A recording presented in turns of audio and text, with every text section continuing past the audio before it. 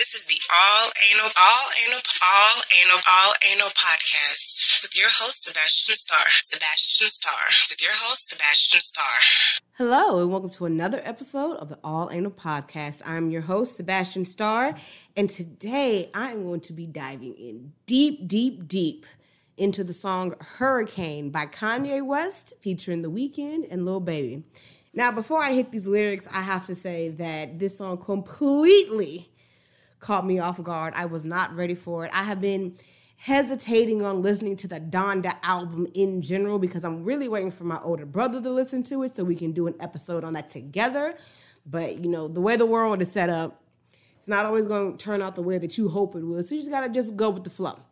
But I can say that when I heard this song, I was unprepared. I was extremely unprepared. I was driving with my fiance. We were picking up something to eat. We had the radio playing, and it just came out of nowhere. And I said, what the hell is this song featuring TheWeeknd that I don't know anything about? I had to Shazam it real quick, and I was like, oh, shit. This is off of Donda. I haven't heard Donda yet. And keep in mind, at this point, Donda's like, 2 months old? And I still haven't heard it. So, of course, the fan base has been talking about it, going crazy about it. The fans already knew that the song existed. I just haven't listened to it yet. With that being said, I also have not heard Moon featuring Kid Cudi from Donda, but I heard that song was great. So I might just buckle down and listen to the whole album and just do my own little partial review and then do a full review with my brother later. Whatever. But I have to talk about this song because once again, this nigga TheWeeknd refuses to disappoint me. Lyrically, vocally, musically, I give it all to Kanye West. I'm giving all the music to Kanye West and all the other producers involved in making this album what it is, making this song what it is. But I have to say that I'm not disappointed. Like, he never disappoints. He does not disappoint me. I am never like, damn, that was never. I haven't heard it yet. And of course, I've already said this before, you can have a favorite artist and admit when they do shitty songs, like, oh, that song wasn't as great. I'm not going to say that every single song that has this nigga on it is a bop, but this song right here is absolutely beautiful. So I just had to talk about it. I have to. It's TheWeeknd. I have to talk about it. And I'm trying so hard to maintain that borderline between crazy fan and like obsessive stalker. I still don't have like this nigga's home address or personal telephone number, email, and nothing like that. I'm not crazy, but I will say that I am just obsessed with his music and he doesn't disappoint. I'm not disappointed yet. I have yet to hear a song that's like, oh my God, I can't believe. I haven't heard it. And until I hear it, I'm going to keep talking about this man because he doesn't disappoint.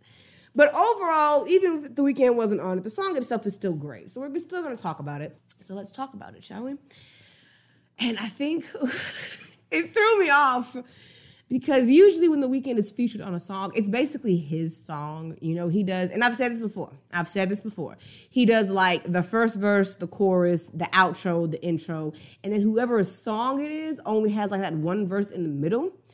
This is not a similar kind of situation. He kind of does his intro, his outro, and then a little bitty snippet in the middle.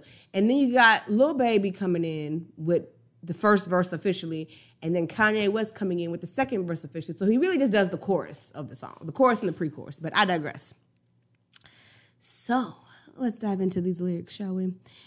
It starts off, and I'm sorry, I gotta say this. Kanye West has a infatuation with like harmonized choirs and acapellas. So the song plays off of this hum that resonates like the bottom chord of a piano when it's struck. And it just like sends off these waves of vibration. And it's so spiritual. And I noticed while I was reading the lyrics and listening to the song before I started recording, it's very heavily influenced by religion. If you read the lyrics, every time TheWeeknd says you, the you is capitalized. And you learn in English literature and religious, whatever the hell you want to call it, that whenever you have a capitalized you, you're always referring to God or the higher power, right? So he's speaking to God or his higher power, in a sense. So let's just get that out of the way. So he says, see this in 3D. All lights out for me. All lights out for me. Lightning strikes the beach. 80 degrees. Warm it up for me. Finally free. Found the God in me. And I want you to see I can walk on water. 1,000 miles from shore, I can float on the water. Father, hold me close. Don't let me drown. I know you won't. This is beyond any kind of poetry.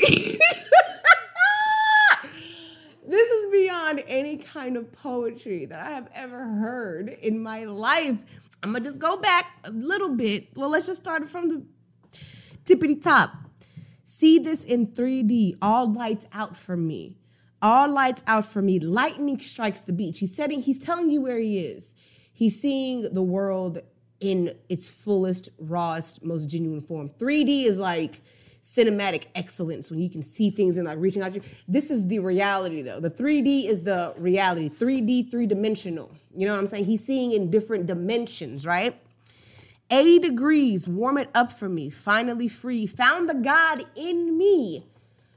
It's not this narcissistic God complex, but just the realization that I have so much power within myself, more power than maybe I had realized before, more power than maybe other people realize around me, but I possess that.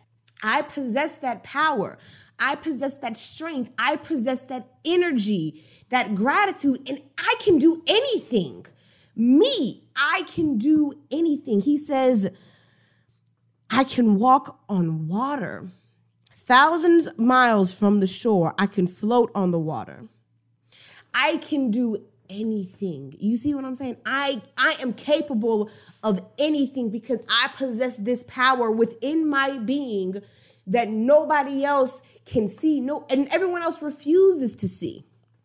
Father, hold me close. Don't let me drown. I'm connecting to that being, that higher power in me. I'm connecting to that internally and externally, and I'm asking you for guidance, for influence, for inspiration. I'm asking you not to let me sink. I'm putting all of my faith in myself, and I need you to have that much faith in me as well, and don't let me fall to the bottom. I know you won't. You got me. I'm secure. I'm stable. I'm here. And that's a lot to unravel in just the chorus of the song.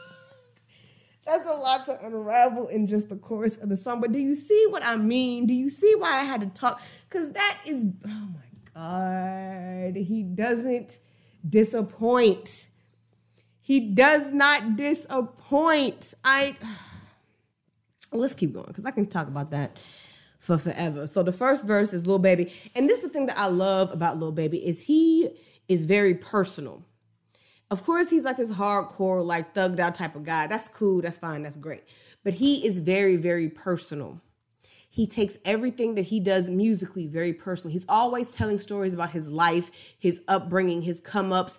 And even in the midst of all of the fame and fortune, glitz and glamour, living the life and the lifestyle, in the same voice, with the same amount of energy, he'll talk about how people have betrayed him, how he's lost loved ones, family, friends, acquaintances, just because, envy, jealousy, they hate what he has and they don't want to bask in the glory with him. They want it for themselves. Selfishness, greed.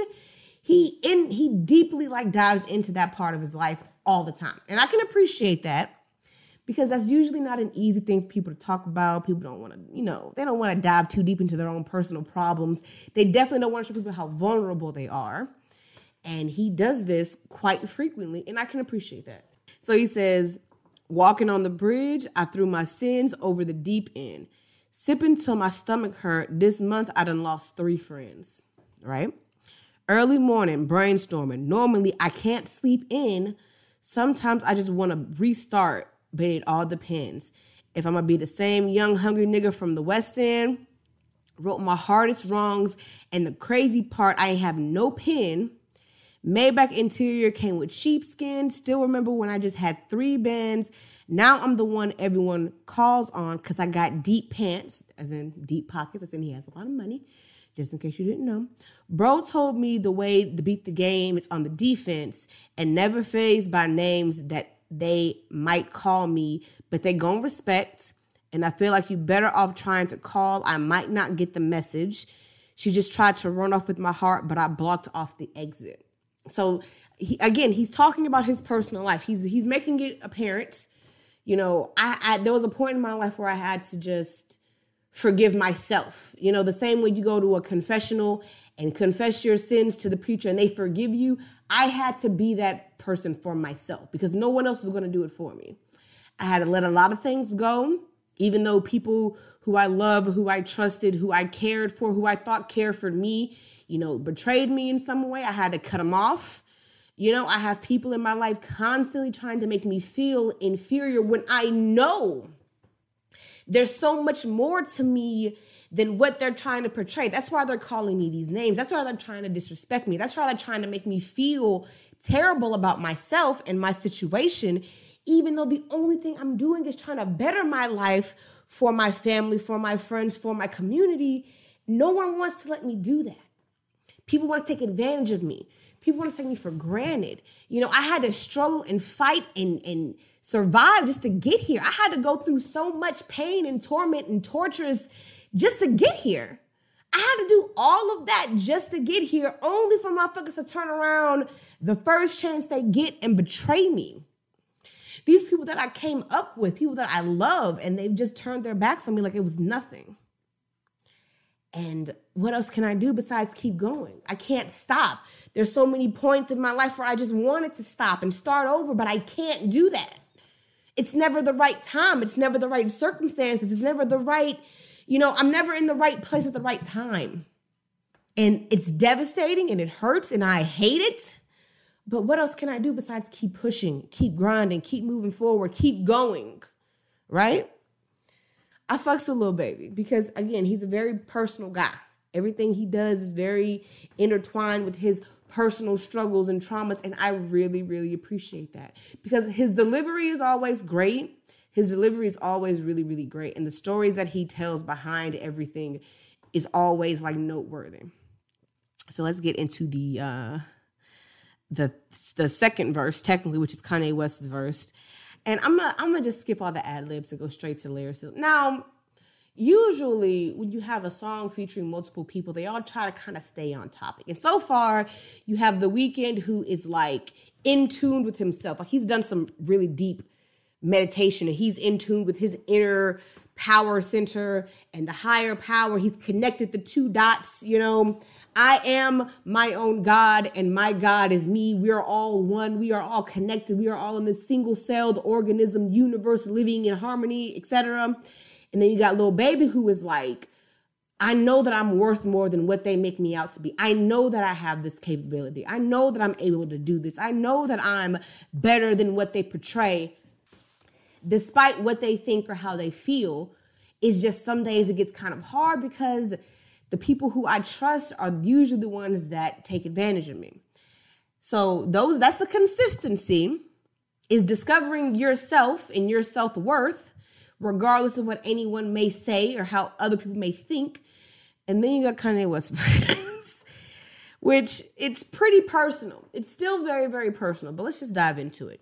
He said, I was out for self. I was up for sale, but I couldn't tell. God made it rain, the devil made it hell. Dropped out of school, but I'm the one at Yale.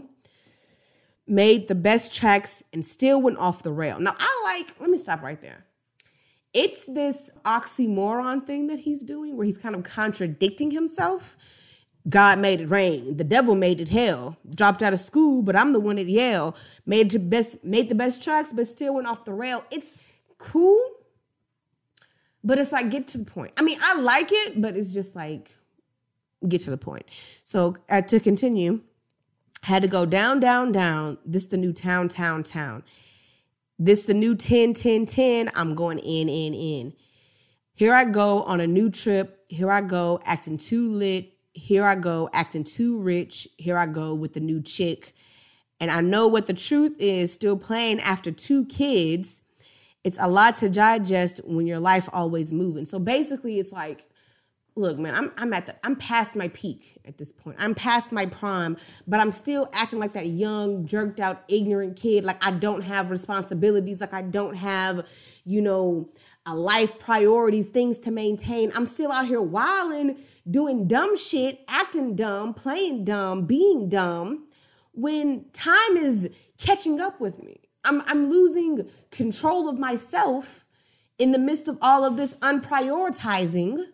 And now I'm just trying to figure out, now I got to pick back up and now I got to catch up with myself, it seems like. I'm playing catch up, right? Architectural Digest, but I needed home improvement. $60 million home, never went home to it. Genius gone clueless, it's a whole lot to risk. Alcohol Anonymous, who's the busiest loser? So it's like, again, my life is catching up with me. Time is catching up with me. I'm making all of these, investments that I never go back in on and invest in. I'm blowing my money on useless things that I never use. If I'm constantly moving around, constantly doing this, constantly doing that, there's no stability. And now I'm starting to lose control of myself, right? Heated by the rumors, read into it too much. Fiending for some true love. Ask him, what do you love? Hard to find what the truth is, but the truth was that the truth suck. Always seemed to do stuff, but this time it was too much. So now all of the decisions that I've made in the past have caught up with me full circle, and now my life is starting to deteriorate. I'm losing the connections and relationships that I've made with people that I love and adore and care about. Everything is starting to fall apart. Everything is starting to fall apart. That's the reality. That is the harsh truth. Everything is starting to fall apart. Everybody's so judgmental. Everybody's so judgmental. Everybody hurts, but I don't judge rentals. It was all so simple. So it's basically just like, no one's life is perfect, regardless of what you see on the outside, the exterior, no matter how much money I got, how much, real estate I own, how many plaques and awards and records I've broken. No one's life is perfect. And eventually, if you're not careful, every mistake that you've made will catch up to you and knock you the fuck out. It will shatter your reality and you got to come face to face with it at some point. And it hurts. It's devastating. It's completely devastating. But you just gotta face it. You gotta do what you have to do in that moment to make it better, right? And then we got the outro chorus again. I see you in 3D. The dawn is bright for me. No more dark for me. I know you're watching me. 80 degrees, burning up the leaves. Finally, I'm free. Finally, I'm free. As I go out to sea, I can walk on water. Won't you shine your lights? Demon stuck on my shoulder. Father, hold me close. Don't let me drown. I know you won't. God diggity damn it. So overall, the song itself is just about self-awareness. You are shining the mirror, shining the light on yourself. Whether you're like TheWeeknd and you realize that you have so much power, influence, ability, potential to be everything. You are everything and everything is you. You can make that connection with yourself and to the universe. Great. Whether you're like Lil Baby, who can make the realization that your self-worth is so much more than what people are feeding you and what people are trying to make you think and what people are trying to get you to believe. You know your self-worth. You know how valuable you are. And if those people choose to take advantage of it or throw it away because of their own personal problems, then that's on them. It has nothing to do with you. You have no choice but to keep moving forward. Or if you go the Kanye West route and realize that the decisions that you've made in your past can eventually come back and bite you in the ass, then there's nothing left to do but to bite the bullet, swallow your pride, and admit that you've made mistakes. You can admit that you fucked up and you've done things that you're not proud of. And the only thing left to do is try to rebuild, recover, and come back up. Overall, it's beautiful. It's a beautiful message overall, whether you take it from one of the three artists' perspectives. And I think that the way it sounds musically is rejuvenating. It's like taking a shower in a thunderstorm. Ironically, the song is called Hurricane, and that's what it feels like. It's not destructive or chaotic, but rather this, insane, beautiful thing that is also just so dangerous. The reality of it is dangerous. The reality of it is frightening. Whatever the three perspectives that you're looking at, the reality of that is a dangerous, dangerous concept. Once you accept that and become one with it, then it becomes something more beautiful. And I can appreciate that. And I'm so glad that I caught the song on the radio when I did, because I probably never would have stumbled upon it until I listened to this album. And by then, it probably would have been way too late. But that was Hurricane by Kanye West featuring TheWeeknd and Lil Baby. It's off of the album Donda. I still have not heard that album yet, but I am working on it. Thank you so much for tuning in. Once again, I always, always, always appreciate the love and the support. And until next time, I will speak to you all later. Thank you for listening. Thank you for listening. Thank you for listening to the All Anal Podcast with your host, Sebastian Starr.